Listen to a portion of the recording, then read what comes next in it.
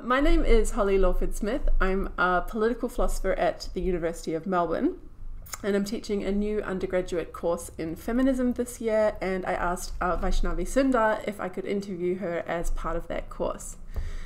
Vaishnavi is a documentary filmmaker and feminist activist living in India. Her film, But What Was She Wearing, was the first feature-length documentary about workplace sexual harassment in India. I'm just going to quickly show you how you can find it. So if you search the title of the film, the second result is a Medium post, and there's a link through to the film at Gumroad there, which is this first tab here. And if you just want to watch the trailer and get tantalized into watching the rest, there's a trailer here on YouTube as well. Great, so Vaishnavi's been kind enough to agree to speak with us about her film and about feminism in India. So thanks so much for doing that. My pleasure. Great, so the first thing I wanted to ask you about, there was a webinar recently that you were a speaker in, and I remember that the host asked all of the panelists to talk about how the cultural and legal changes around sex self-identification were affecting women-only spaces in their countries, and spaces like domestic violence refuges. And your answer really stood out to me, because you said that in India there are hardly any domestic violence refuges in the first place, so Indian feminists' concerns weren't really with people self-IDing into those spaces. So that was... Yeah, so that was really interesting for me just to get a sense of how the things are different in our countries. But of course, then I wanted to know more about that. So maybe we could start there. So what exactly does that mean? Are there refuges at all? Are there some run by women volunteers, but just not state funded, or are there basically none? How common are they, and what kinds of impact does that have on the women who are subject to abuse? Because I assume that there are still many such women. Oh yeah, definitely. Okay, I want to just lay a landscape of in the Indian socio-cultural political atmosphere, because that's very important in understanding everything that I'm going to be speaking during this entire conversation of ours. Yeah. We are a huge country, no doubt, but we are divided. We are also a federal union. The system is pretty similar to that of the US. We have a center, and then we have states. States have their own autonomy. We have 28 states, and we have 8 union territories. And under each state and union territories, there are, district level, village level, panchayats, and things like that. So we are, there is a center, but then it also sort of trickles down to the very, very small administrative setup down in the rural area. Mm-hmm. That being said, we also have various ways in which we are different. We have religious differences, we have caste-based differences, and we have region-based differences. So to give you an example, there is a northeast part of India which is sort of closer to in the map, it's closer to China. And the people there kind of have Mongoloid features. So when those women come to the mainland for education or career, they often get racially oppressed. Mm-hmm. They get called chinkis, and they get called chow means and noodles and things like that, because they sort of look Asian, which is funny because we are Indians. Mm-hmm. I don't get that, but this is within India. Mm-hmm. And we have 9 major religions, and then there are so many different faiths, and one religion / faith cannot stand the other. Mm-hmm. And then, of course, there is the caste. You can say that to understand India, you've got to understand the caste system. If you understand the caste system, I think a lot of what's going on in India will just make sense very crystal clearly. Mm-hmm. We have a lot of castes, and then there are subcastes, and then there are caste-based oppressions that people go through, especially women. Can I just get you to explain that, because I've been using caste in the course to refer to women, like women as a caste rather than women as a class, so that it might be slightly confusing for the students what this other more mainstream meaning is. Sure. The predominant religion is Hinduism in India, and Hinduism sort of defines the caste system in such a way that there is this god called Brahma, who is the god of creation. And when he created human beings, he created them out of different parts of his body. That's the myth. And from the head came the Brahmins, who are the upper caste people. They get all the social, economical, cultural capital, all opportunities. There is absolutely nothing that holds them back. We also need to understand that when we talk about caste privilege, the woman of said caste is always under the man, of course. So an upper caste man is definitely more privileged than an upper caste woman. But an upper caste woman is probably a lot more privileged than a lower caste man. I see. But that does not stop abuse from happening. Abuse knows no boundary. It can just happen anyway. Lord Brahma's head gave birth to Brahmins, the upper caste people. And then they are the teachers, they are the intellectuals, they are believed to know everything, they're known to be pure. And then came the Kshatriyas, they are the warriors or the rulers, they're supposed to be from Brahma's arms. And then the third section is the Vaishyas, they are the traders, your business people, your sellers and so on. And they are created from Brahma's thighs. And then at the bottom of the heap were the Shudras who came from the feet of Brahma. They are known to be set aside for the menial jobs that the top 3 categories are not interested in doing. Apart from these 4 categories, there is something called as the untouchable, which is even lower than the Shudras. The untouchables, as the word explains, are the most oppressed community in India, and in that you can imagine if there is a handicapped woman, he could be the epitome of maximum oppression in a country like ours. Is any of those caste lines tracking real differences between people, like ethnicity, race, anything else, or are they just kind of constructed as job categories? Does that make sense? Like. Yes. I mean, the myth originates as a job category, but then everything, your survival depends on what caste you belong to. Okay. If you walk into a room, the chances of people standing up for you versus the chances of people kicking you out comes down to the caste. But what determines which caste a person ends up in? Chance of birth. Okay, so it's inherited from your parents. Yeah, okay, yes. Great. You can't denounce privilege because it sticks to you. You can only challenge it, but so it's the same for people belonging to the lower caste as well. You can't kick it out. You can't just identify out of it. It's just with you. You die as a lower caste person. Got it. That's the brutal reality of it, and that is why caste is so important in India. And whenever question of Western feminism comes into picture and trying to sort of template things in developing countries, I think this is where the biggest hurdle is, because you can't break caste, you can't break through caste and try and implement something for women as an exclusive thing, as a sex-based thing, because there are so many other hurdles that women don't care about. I see. They don't care about a workplace that is free of harassment because they don't have food on their plate, and she doesn't have contraception available at her disposal, and she has got her 4th child coming, and her husband's an abusive alcoholic, so at that time I'm not thinking I'm a vegetable seller on the street. I'm not thinking there is this man who's flashing at me right now.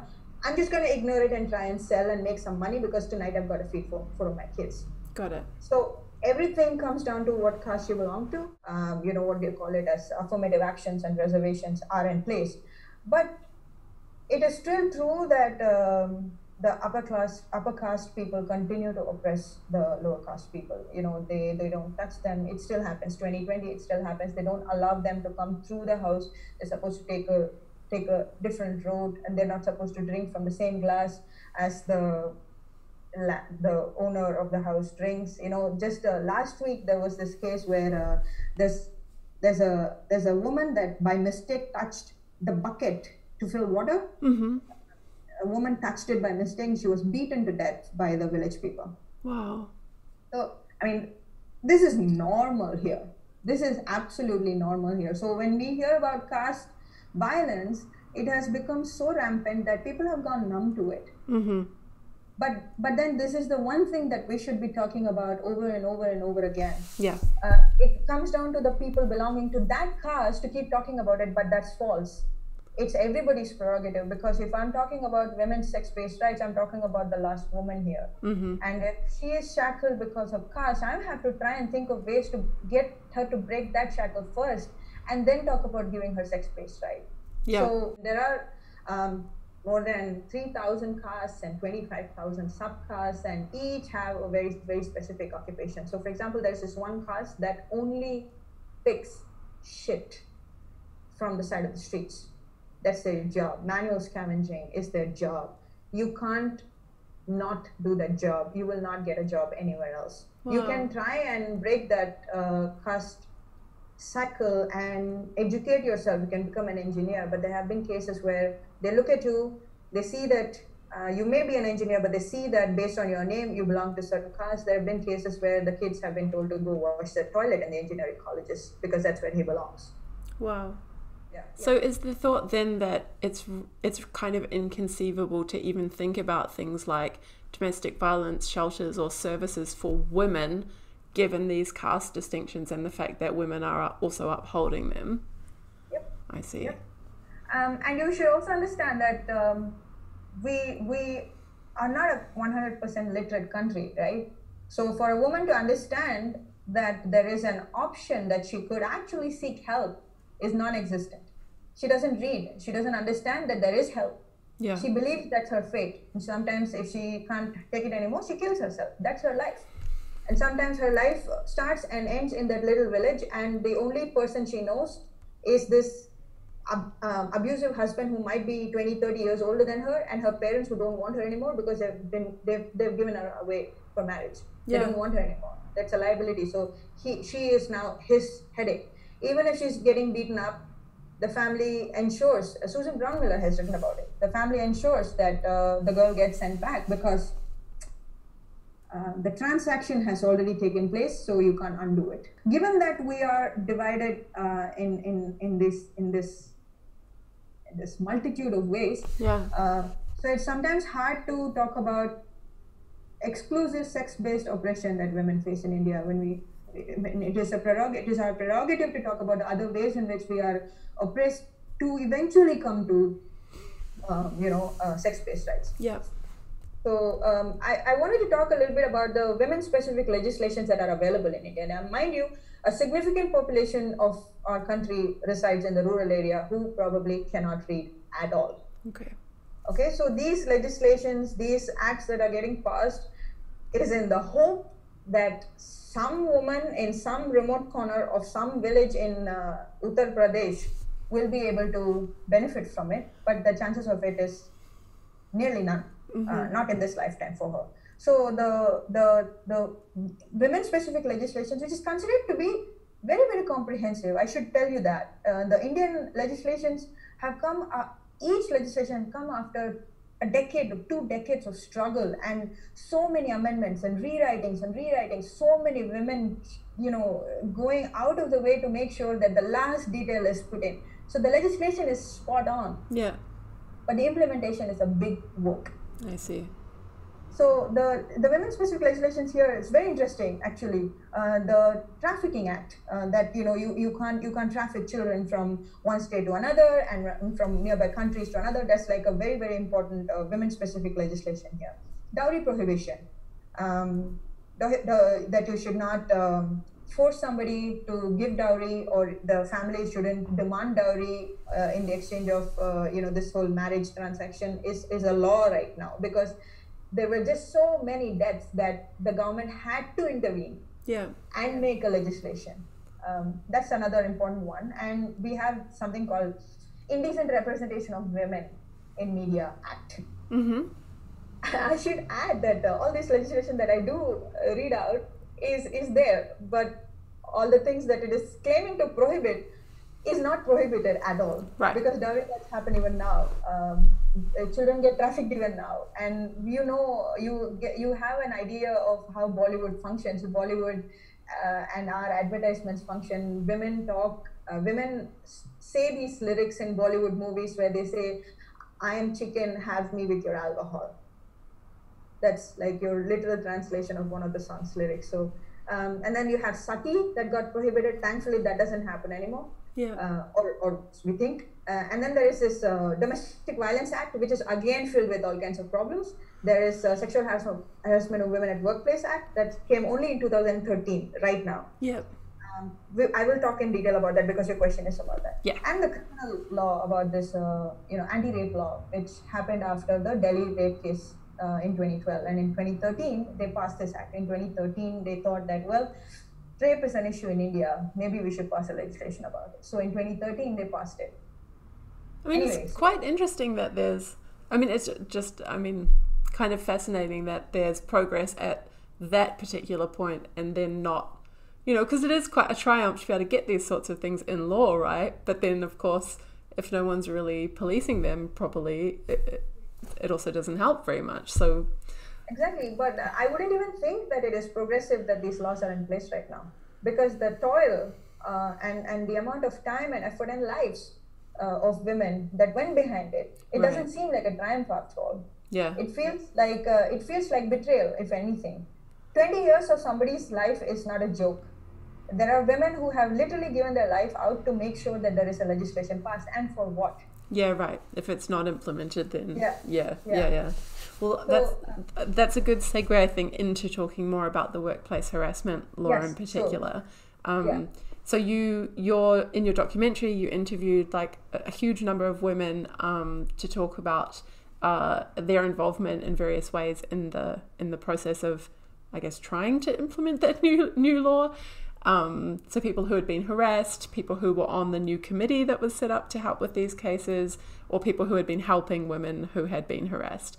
So can you tell us a bit about the new law, a bit about what was in place before it, if anything, when it came to workplace sexual harassment, and then just, I guess, what any thoughts are that you have now after you've done so much speaking with so many women about this? Sure.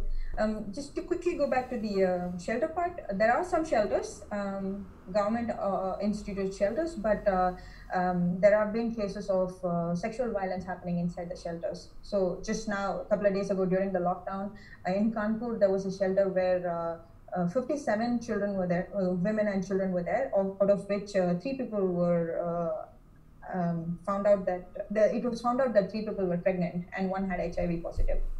So this is the state-sanctioned shelters that are available, and these house very few people because there is always dearth of space whenever women have to secret themselves. There is always dearth because India is a huge country. Yeah. There are some private shelters, but they are also always full. So I just wanted to sort of wrap up the previous question. Okay, yeah. So the Sexual Harassment Act, it came in 2013, but it came again after 2 decades of struggle.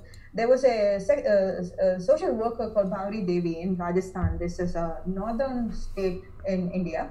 Her work was, she was working with an organization, a non-governmental organization that was out on the road in villages to stop child marriages from happening. And she was one of the social worker there, and there was a family that was actually indulging in one, and she tried to intervene and stop it. The family got pissed off, and Bhavri Devi, belonging to a lower caste, the men wanted to teach her a lesson. So they raped her this is her work. She's doing her work. Mm-hmm. They raped her and beat up her husband, made the husband watch it, and the whole, they make sure a spectacle is put up all the time. So that happened. And Bhavri Devi, in 1992, went to Supreme Court in order to secret herself for it, because the Rajasthan government said that this doesn't hold any water. Wow. So the Supreme Court allowed a guideline. It's not a legislation. It allowed a guideline as to who a woman is, what is a workplace, what does harassment mean, and if what are the things that you should not do, what are the things that you should not ask a woman while you're recruiting her or having her in the job and she's going out for maternity. It was pretty detailed. Yeah. But it was not a legislation, therefore people were not feeling any obligation to uphold it. Not that there is a legislation now, people are upholding it, but that's besides the point. Yeah. But the guidelines seem to work as a stopgap. A situation where we know something is grossly going wrong, and this came as a solution for the time being. And the fight was still on, and the activists and the social workers that worked for Bhavri Devi's redressal continued to work till they passed this as a legislation only in 2013. So now there is an act. Anybody, and the definition of a working woman is clearly defined. A definition of what a workplace is clearly defined, because not everybody goes to an air-conditioned office with a hierarchy of human resource and a CEO. Yeah. If I'm out filming on the road, that's my workplace. And if somebody harasses me there should be policies in place according to the law. So that was what, so before 90, 91, 92, that was nothing. It was unheard of. You know, when women complain that men are harassing them, it is a non-issue. You know, you would be forced to stay back at home. Back then, you weren't even working, right?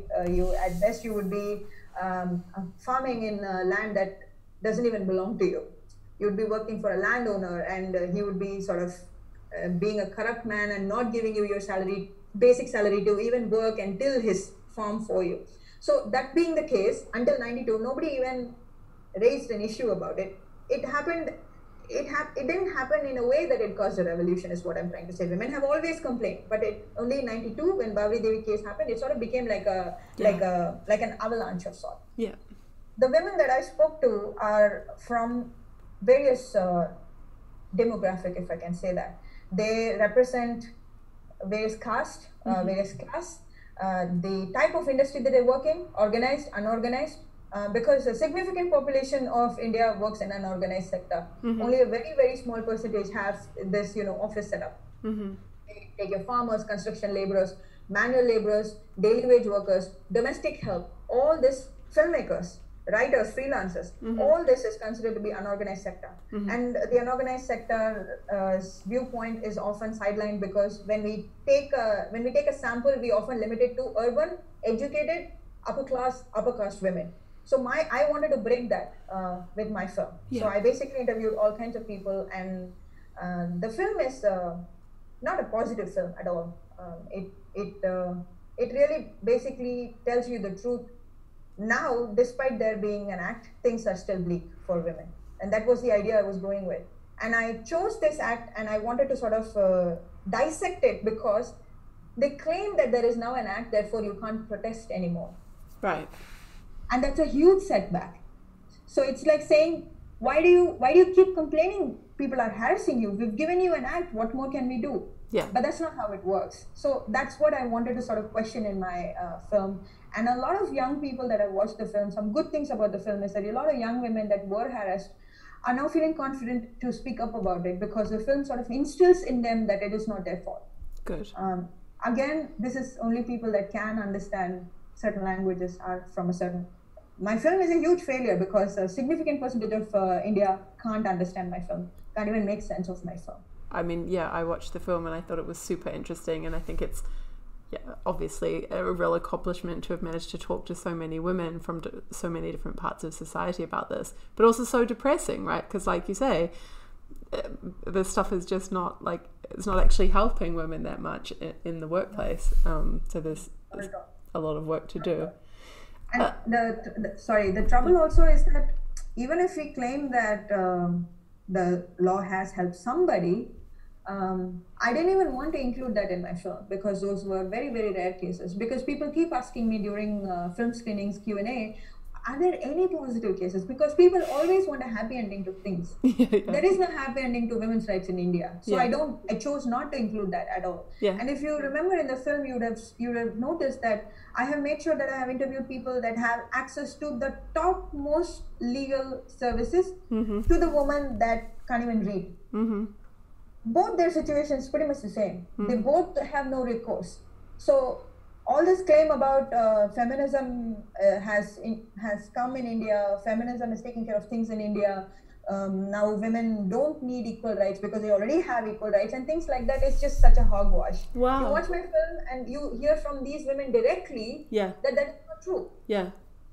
I didn't know people were claiming that about India, so that's already very interesting. That there's the urban population, at least the people on Twitter are definitely saying that. What are you still harping on about women's rights?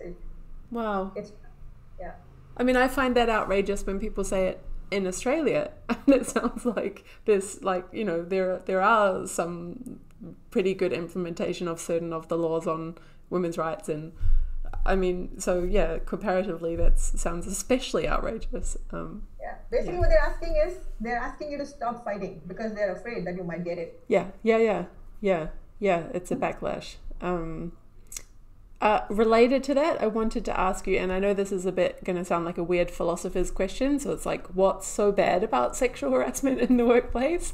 So I guess I just wanted to get your take on, like, what's the thing there that's actually bad, and then how does that relate to the issues of women in work? I think the primer that I laid in the beginning would sort of help understand things a little better when I answer this question. Yeah. The moment a child is born, sex identification of a fetus is illegal in India. Mm-hmm. So what they do now is, after a girl child is born, they kill the child. Mm-hmm. So we are challenging patriarchy from the moment we are born, okay? And everything from that point on is a challenge for women, workplace or not. Mm-hmm. Our survival is at stake here, because imagine keeping a child inside you for 9 months and having it out, and instead of loving it, you decide to kill it because it's a girl. Yep. That's a reality for most of us here in India, and this happens even today. What is it about the sexual harassment that is problematic? In many cases, you are looked at from top to bottom. Your qualifications don't matter. Your skills don't matter. Yeah. The craft you have don't matter.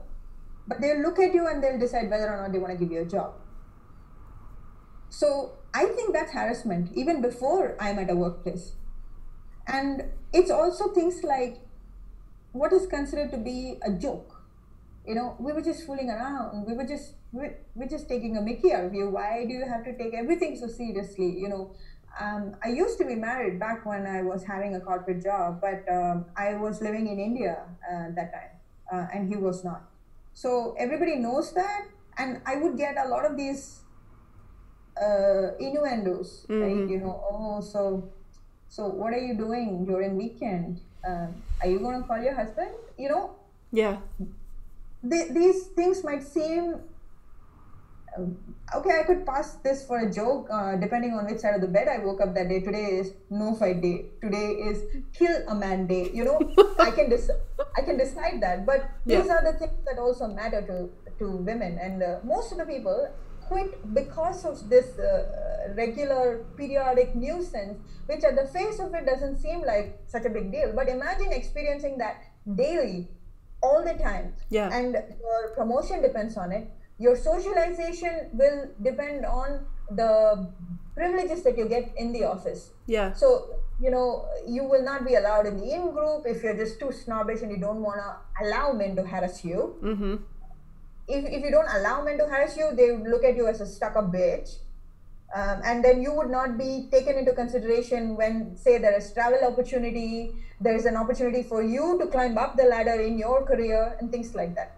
I am speaking only about me. When I used to work in an urban setup, in an organized environment. There are a lot of women that sell flower garlands across the street. Mm-hmm. It was pouring, and there was this woman who is sort of haggling with this man, and he's definitely not interested in buying anything, but he's just trying to sort of talk to her and get some kick out of it and everything. This was one occasion where this woman said to me, she was selling apples, and she said, apples are, I don't know, whatever, 40 rupees per kilo. And then the man asks, are you charging for the apple or you too? Gross. These microaggressions, it's a lot. And there was this one occasion where, and these people and these women that are on the streets don't have access to public toilets, by the way. There are no public toilets sometimes, and the state of it is something that we need another whole discussion to talk about. And this woman that sells garland, it was raining, and she badly needed to relieve herself. And when it was raining, I was stuck in traffic, and I'm seeing it from a cab. She went to some corner and she relieved herself, standing under the rain. Came back, started continued to sell. Mm-hmm. I don't know, it's everything that matters to women at workplace, and it also is important when we talk about workplace, what we mean by that. What is a workplace? I could feel Like somebody is groping me when I'm holding the camera. Should I switch off, turn around, make a complaint, take him to the police station? Also, if a woman is selling something, a man says something or flashes at her and walks away, Yeah. is she going to leave her shop and go run after him, catch him, go to the police station? Who, again, is going to victimize you? The whole process of double victimization happens here. What were you doing? It's not the harassment part of it. It's not the sexual part of it. It's just the very existence of women contributing to the economy that's a problem in India. So I was going to ask you more about that. So because I guess there's sort of two different ways I could see it going, like in theory, I guess. So one is it's really a sanction aimed at non-conforming women. So if there's ideas about women's beauty or women's character traits and how women ought to behave towards men, and then it's really the non-conforming women that are being sanctioned the most, or is it a more generalized contempt or, I don't know, hatred, whatever you like to call it, towards women in general? So no matter the woman, no matter how conforming she was and in what ways, she's always going to be subject to these kind of relentless microaggressions. I could get out of the house right now and ask the first girl if she has ever been harassed, and she would say yes. Yeah. So and I could do it again all 100 women. times. It's all women. Okay. And with those that are non-conforming, they just come after you with more aggression. Yeah. Because how dare I can't break you, I can't make you wallow, I can't make you so fearful of my male dominance. How dare you question my authority that you refuse to be harassed by me? Yeah. I'm going to teach you a lesson. And this is across the board.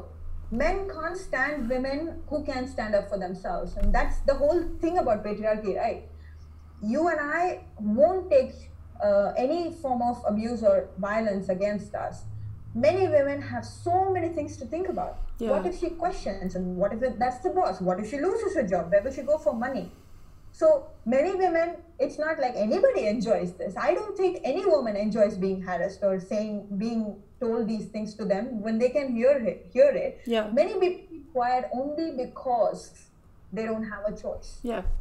The system in place is not conducive for women to protest, to stand up for herself. You give me a system that allows a woman to protest, you see what happens then. Yeah.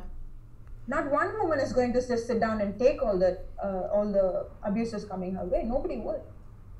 I can't remember which woman it was, but there was someone in your documentary, right, who like had an absolutely horrific time with her boss and then ended up having to work with him again, like after the case failed. Oh, sorry, I'm forgetting the details, but Met it in Kerala. Yeah, it's absolutely outrageous. Like when you think about what that's like to be in a workplace like that, and then, you know, being financially dependent and having to just do your job when someone has treated you like that. I mean, yeah. Really horrible. She's separated the mother with 2 children, and the man knows it. And she's living with her parents, and he knows how important this job is for her. Right. Everybody knows that he is an abuser. He's a serial abuser because there were many women before, and there was one woman after her. Yeah. No action was taken because he's one of the senior person, and he has some clout and he has influence. You don't want to mess with him. And, you know, if he's the one who's going to make decision about who stays in a company, who leaves, why is he going to kick himself out? Yeah. No, of course. Yeah. But that's when you need the laws to be really effective, and then when they're not, it's kind of hopeless. The law has to be impartial in a way that if somebody in a position of power is exercising that sort of power to harass you, the law must go after them even more severely. So I wanted to ask you, you've mentioned quite a few things already, I guess, that are feminist issues in India. So you just touched quickly on the outdoor bathrooms issue, for example.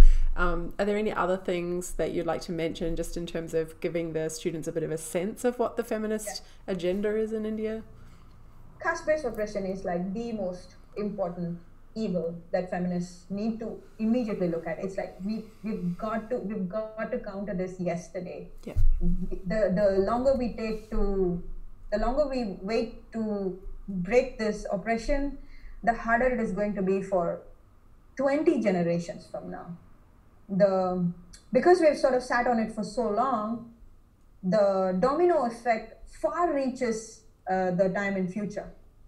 You know, so one day left without fighting caste oppression, that's 10 years of some girl continuing to live in this hell. So caste-based oppression is like the most important thing that everybody needs to look up. Yeah. That's female feticide, of course. And then there is religious oppression, female genital mutilation.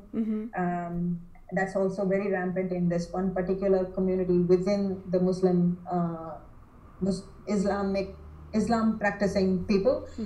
Bora Muslims they're called, and the women there, even today, they could be modern, they could be going to college and everything, but back when they were a child, they had that experience. And there's a lot of awareness right now, but still happens in hush hush. And during lockdown, you know what's happening? These women, the senior women who are, who are the heads of making these decisions that women have to undergo FGM, are now doubling up and going after these people in their homes because they are now locked down, and the numbers are going up because they are going to their house. You can't physically stop them from entering your house, so they're going to your house and conducting FGMs, because earlier it used to be that you have to go to a certain place and they'll perform that horrid thing on you and then you come back. But now they're coming to your house, so that's happening. Gosh. There's racism that I talked to you about, racism and access to that. Somehow there's this Asian fetish that sort of makes the people that are belonging to the northeast part of India susceptible to more such sexual violence, because they're considered to be women that prostitute themselves by default. They come from a culture where it is a little more progressive for them. Northeast is like a whole new world. It's brilliant. Women actually can walk out freely. They can dress however they want. They exercise some freedom to a certain extent. And when they come back to a city like Bombay or Chennai and they live their life just like they would back in their homes, that's considered to be deviant. So they're gonna have to be punished for it. So these women often end up being at the receiving end of a lot of sexual violence. Right. Unsolicited, they're like, you're a chinky. You deserve this. That's usually the way things work. I've talked to you about dowry. I want to talk to you about acid attacks. You mentioned that is something that is of interest to you. Ever since the number of cases started spiking, there was a section that was introduced in the Indian Penal Code, Section 326A, which basically lays down a punishment for anybody that performs this act. The minimum punishment is 10 years of imprisonment and can go up to life, but most of these people get away with it. I was worried you were going to say that. It's a common theme. We can just say that as a de facto situation in India. Most people get away with it. In 2018, there were 9,438 cases of stalking, of which a significant percentage of it ended up in acid attacks. So these are, just for anyone who doesn't know, these are like motivated in romance and rejection. Is that correct? That there's a Mostly, sort of okay. Jilted lovers end up seeking revenge from this girl who thinks she's too pretty. I'm going to teach her a lesson. I'm going to make her face look so deformed that no man would want her. Fuck.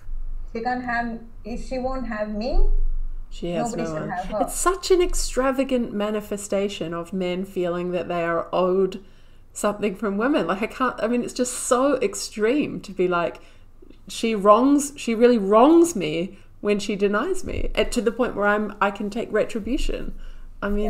Wow. That's a funny thing, because acid is available over the counter without any prescription. You can basically buy a bottle of it and you can throw it at anybody. It doesn't matter. Contraception, not available over the counter. I was looking into this recently because they'd ruled out being able to buy acid over the counter, and now I can't remember what countries it was, maybe the UK and Australia, precisely for these reasons, that some people were doing, sort of bringing that practice and then doing it, and they were trying to find ways to regulate it out. Like, okay, at least if we make the acid not available, then people won't be able to do this. It seems like such a sensible... You know what will happen, right? It'll be sold in black. It'll be sold on a high price, and it'll happen on the down low. It will never stop happening. The thing with India is, if you want to cause harm, you will do it no matter what. Yeah. Especially against women. I have heard of cases that just seem like so much effort on the part of the man, but because he has made up his mind to doing it, he will do it. Yeah. I mentioned stalking. Stalking is also such a huge problem, which then manifests into something very, very dangerous to the women, because these stalkers think that they are Romeos. They are going after these women because it's a symbol of love, and that he's so interested in her, and that's what films and media and everything teaches you these days, right? In all the films that we watch in India, a man who's stalking a woman, eventually the woman says yes, and they're living happily ever after. Who's making the film? A man. Anybody asked a woman how she's feeling about being stalked and forced into loving somebody? Nobody asked that. Nobody has made a film about that. Nobody is going to get money for making a film about that. Yeah. You know, it's not that people don't want to watch it. They won't even let it get made. Yeah. So the stalking thing became a huge crisis in a broad daylight in a railway station in my city.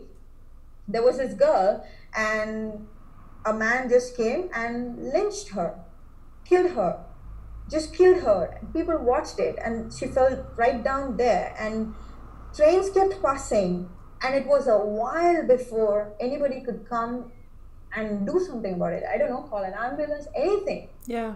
But she was just there. And that's not an isolated case. And that sort of sparked so many references and films in a way that it was glorifying it.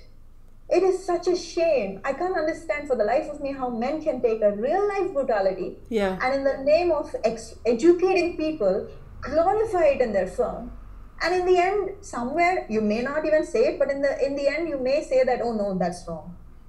Who's going to listen to the fine print? Nobody is. But you're glorifying this as an act of true love, like you loved her. And then, you know, in some cases, these men go kill themselves too. It's like eternal love. Like he killed her and he killed himself. So, it's really stupid. And this stems directly from the lack of sex education, influence of pornography, poor body image issues for men, the sort of entitlement that media teaches you. It's like a whole confusing concoction put together in a male brain that makes men act in all these ridiculous ways. But that and there's the porn and this thing has so many correlation between domestic violence and sexual abuse in general too. There was a case, I written an article about it. 17, 18-year-old boys were talking in a private chat. Then the chat was called Boys Locker Room. Guess where they got that from? Boys Locker Room. And they're discussing in detail about how they can gang rape a 14-year-old girl student from their school. And guess what the kind of nomenclatures they were using? Anal, DP, double penetration, and how it's totally doable. And they're laughing about how she's young and she might not be able to take it. And this boy is assuring them that she can, the bitch can. Where are you telling me that people learn the word double penetration from textbooks? Yeah, of course not. And this is the same country that is claiming that porn is empowering, Holly.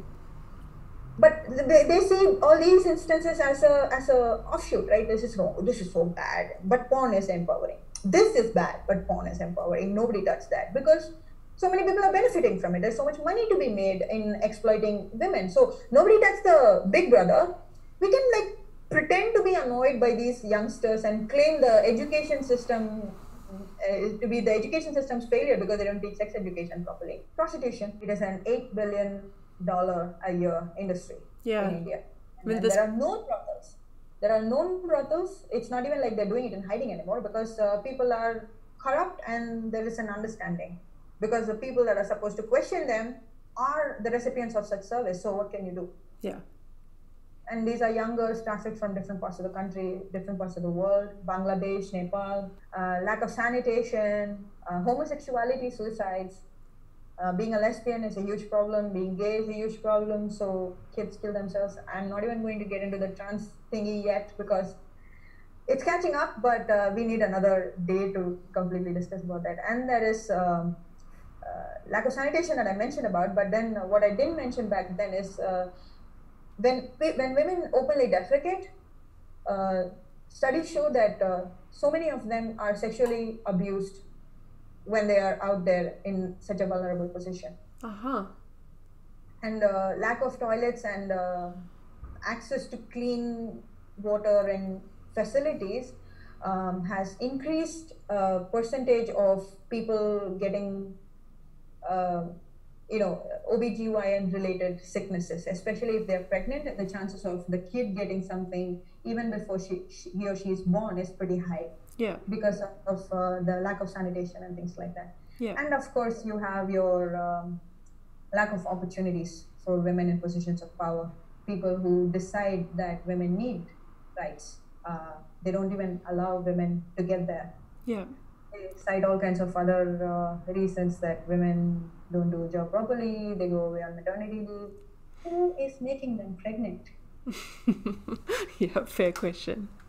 Yeah. So can I ask you if you were, I mean, it's a slightly silly question, and then I've got one more for you before we wrap up, but if we just could make you like the queen of feminism in India and give you a huge amount of money. I think the men out. Yeah, okay. That's your intervention. I was gonna say, what's your big innovation? Like I think the men out. Great. We have 924 females per 1,000 males. They'll figure it out. Yeah, good. I'll kick them out. I'll probably give them one really like a desert or something in India, and I'll contain them over there so they'll know what it feels like, all of them together. Yeah. Maybe once you've built the feminist utopia, the female-only utopia, you can let some of them back in once you've sort of educated and built a new culture that they have to kind of enculturate into. Yeah, but they'll be under very, very strict scrutiny. Good. Extremely strict scrutiny, because we can't afford to have any lapses. We got here, we can't let this past us. Yeah. So I do that. I'd really want to keep them out. All of them, even the ones I love. I don't care. Yeah. So that's good. It's a throwback to the second wave separatism, which I haven't talked to my students about yet, but maybe now this is a good excuse. So final question before we're done, and this is just something really about global feminism. So we talked in one of the lectures about this. We're talking about the idea of women as a caste and like thinking about this kind of global social group, women, and the interests that women have in common. And I had a passage in the lecture from Christina Hoff Sommers' book. She's like the feminist critic. And she was talking about like how it's a problem that privileged women can point to really disadvantaged women somewhere else in their country or even somewhere else in the world, and sort of make this claim about how whenever she is harmed, we are all harmed, right? And I think Sommers was thinking that there's something suspicious about that move. And I guess I found that an interesting claim, because I'm very tempted to think there is this global caste and it has a lot in common, and I'm quite keen on a sex-based rights movement. But so I guess I just wanted to sort of put that to you as the last thing. Like, do you see any kind of interesting tensions there, or do you see a way that more privileged women in other parts of the world can be sort of supportive or good allies without claiming victimhood when they don't actually experience any, I guess? Yeah. You could say that I'm the white woman in my country, because I was born in a family that, even though we were not upper class, we were a very extremely modest household. My caste supersedes my lower class. Yeah. So by being born in an upper caste, I sort of seek privileges of all other things, in which the money, the financial, economic capital doesn't seem like a hindrance at all, because I can make up for it by getting access to a lot of spaces that many women don't have access to. That's a landscape. I don't know, the queen. Maybe the queen is having everything at her disposal, but she is also not free from casual sexism, I'm sure. Yeah. Everybody, the newspaper doesn't let her go. Everybody makes memes out of her. Yeah.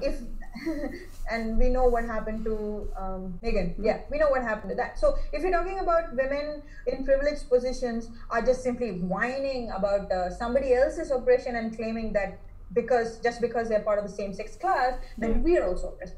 Everybody is oppressed, but differently. You can't say that somebody else's oppression is the reason why you are feeling oppressed. No, that's not what we should say. Yeah. But we should be able to question that that woman is oppressed. Therefore, it is my prerogative to make sure that the oppression is free, that the woman's oppression is free. Not just me, but her too. But do you see that as being a relationship between like allies, like these women can be good allies and help these women? Or do you think it's true when they say there's a sense in which these are harms to women and we're all women, right? So it's like we are harmed. Does that make sense? Like, it does make sense. So I kind of get irked sometimes by the Anglo-Saxon umbrella feminism, which then get templated into developing countries. But that's not to say that one feminism can fit for all of us. Yeah. I do want to believe that I will fight for women regardless of her position in the hierarchy, in the pyramid. Yeah. For the longest time, I was also this social justice-y person to say that I shouldn't appropriate someone else's fight, or I shouldn't appropriate her oppression or something like that. But then, you know what I did? I started questioning my section, right? So if I belong to a section in the pyramid, I started going horizontally. There was a time when I'd be like, oh, if a Dalit woman is killed for marrying into somebody who's belonging to an upper caste, for example, oh, that's another thing. Oh, it's called honor killing, but that comes under the caste thing. So if you marry into a caste that is above you or below you, the family doesn't approve of it, the bride and the groom will get killed. Yeah. So I can't say then that that woman getting killed because she's belonging to a lower caste, it is not my fight. I used to think that, but I no longer think that. I think it is my fight. Yeah. Because she's a woman and I see her as one sex class. It's us. It's us. That's why in my film too, if you notice, I have interviewed a CEO and I have interviewed a woman that represents manual scavengers. Yeah. All of them are against a black background. Yeah. They're all speaking as one unit, as one woman. I could show a woman working in an office. That's her workplace. But how do I show a woman that is picking shit out of public toilets? That's her workplace. That's voyeuristic and that's wrong. And the fact that the woman is doing that, I should be stopping her and not filming her. Yeah. You know, that is also my fight, I think. But I wouldn't delude myself into thinking that I have all the privileges, only she does not. Yeah. That's also not true. Yeah. We all sort of navigate through patriarchy in our own way. We shouldn't be careless enough to say that someone who is far less privileged, their oppression and our oppression are the same. Yeah. But at the same time, we shouldn't rid ourselves of the responsibility to fight for that woman too. Yeah.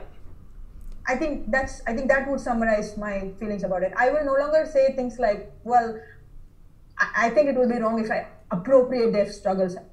Come on. Yeah. There's a woman at risk and I want to help her. That's all I'm thinking about at that point. Yeah. Brilliant. It was a very good answer.